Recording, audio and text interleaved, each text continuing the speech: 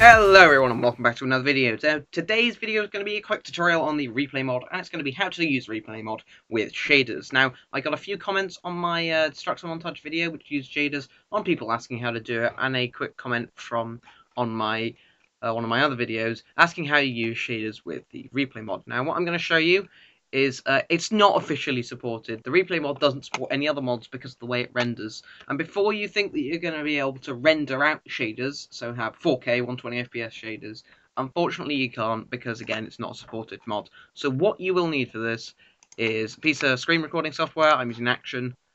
You will need these specific mods. I will have download links for all three of these in the description and in a assuming I can do it in a card link. If not, they'll be in the description. So we want Optifine 1.8 HD Ultra D1. That is the Optifine that is compatible with shaders, and it's the one that works the best. Now, we want replay mod. The latest version I think will work fine, but I'm going with 1.0.5 because I know that works. And shaders mod version 2.4.11 MC1.8.jar. The Forge version I am using is 11.14.3.1450. I will have links to all of these in the description. You can probably use any Forge version, but I'm using the ones that I know work.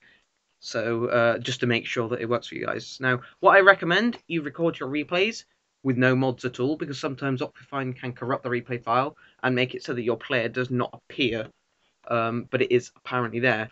But after you've done that, you want to close replay mod, put those mods into your mods folder, make sure everything else is disabled, and I'm going to use something I just recorded earlier. Oh, really? Did it break? No, it didn't. Right, 452.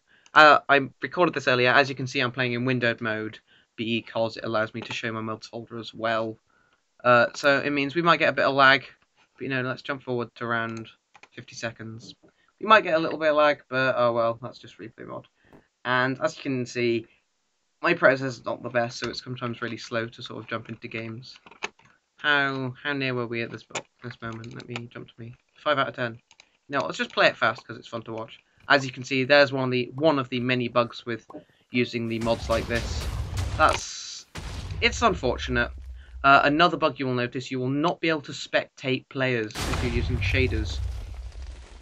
Simply because the I think I broke it. You won't be able to spectate people because a blue film comes up when you use shaders. I'll show you now. If I say options, as you can see, all the buttons are white because they're broken. Let's use shaders light because I get a lot of lag recording in windowed mode. Yeah, as you can see, the frame rate's not the best. This windowed mode isn't great. Right, 12 seconds. That's cool. What frame rate? What frame rate am I getting? 30 is okay, but windowed mode sucks. Anyway, I just recorded this on TDM. As you can see, you get these little things. They're a bit annoying, I guess, but they just appear because of shaders. If I pause this and jump out of spectator, you can see everyone. So what you can see is that there's a flying sort of blob because it's a bit buggy. Also using the zoom key, toggles, lighting. But anyway, what you're going to do is you're going to animate yourself a little path. So I'm going to say, let's start here and zoom it forward a bit. I'm not going to do anything fancy. I'm just going to do it so that when all the players exit here, they'll come out. Let's do this. Let's jump down to here. And then let's do time keyframe back here. So now what you're going to want to do is you're going to want to check that camera path is okay. So let's do that now.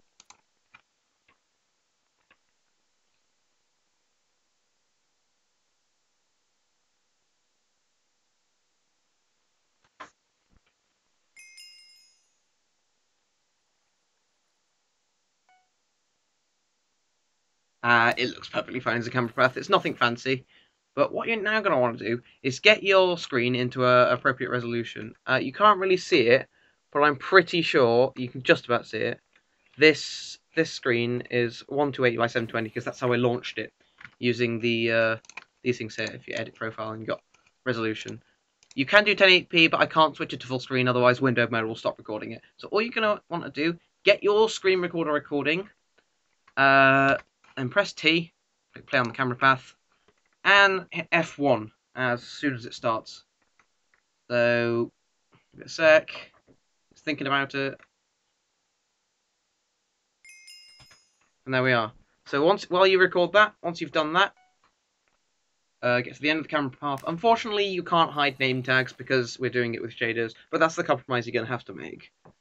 And that's going to be about it. Once you've done that, you're just going to want to take your standard screen recorder file and import it into After Effects, just like you would with a standard Minecraft gameplay. Unfortunately, if you can't get a solid 30 frames at least, or 60, recording with shaders alone, you won't be able to do it with Replay Mod, because Replay Mod does lag shaders quite a bit. It also screws with the world rendering sometimes.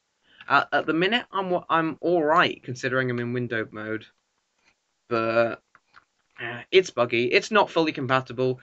If you can manage to do it, and you do want to do it, feel free, but it's up to you, really. If your computer can handle it, I would. So I'd like to thank everyone for watching. If you enjoyed this video, please leave a like. If you really liked it, please click that subscribe button and share the video. It would mean the world to me. No end screen this time because I still haven't finished it, but I'd like to thank everyone for watching. See you next time. Bye-bye.